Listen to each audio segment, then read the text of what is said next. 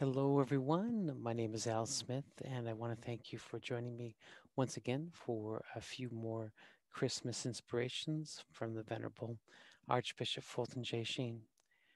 Today, we will share from his classic 1966 booklet entitled Christmas Inspirations. And our meditation today will simply be This will be the sign, a babe. Fulton Sheen writes,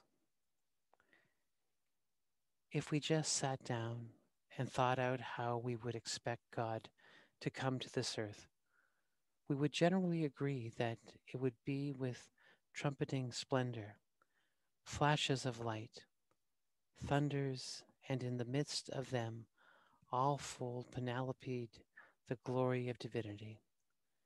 But this is because we come in our pride, judge power by greatness. Because human pride had to be broken, the angels were given a sign, a babe wrapped in swaddling clothes, lying in a manger. Since he came to save us from our guilt, and not to manifest his power that will come at the end of the world, he was bearing the only cross a babe can bear, poverty and limiting swaddling bands of our humanity.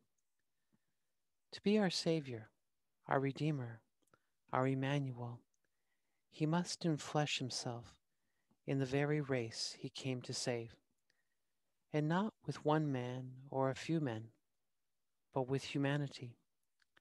He must go down to the very rock from which we are hewn, and put on our nature, not in its decorated, ornamental form, but as it is the humblest and weakest. If he had come in any other form, he would have misled us concerning the purpose of his coming, namely, to save us from our sins. The poor now could not say he does not know what it is to be homeless. The lowly could not say he does not know what it is to be despised. The ignorant could not say he does not know what it is to be childlike. He took on every form of humiliation of which our frustrated humanity was capable in order to show men how to struggle through the darkness into the light. To some it may be unreasonable tax upon faith to see a babe in a manger, but it is actually a sign of God's condescension to human weakness. If he had come in power and glory, it would not have been a sign, just as it would not be of no sign or proof that the sun was in the heavens to see it shining at midday. If there is to be a sign, it must be contrary to what we would expect.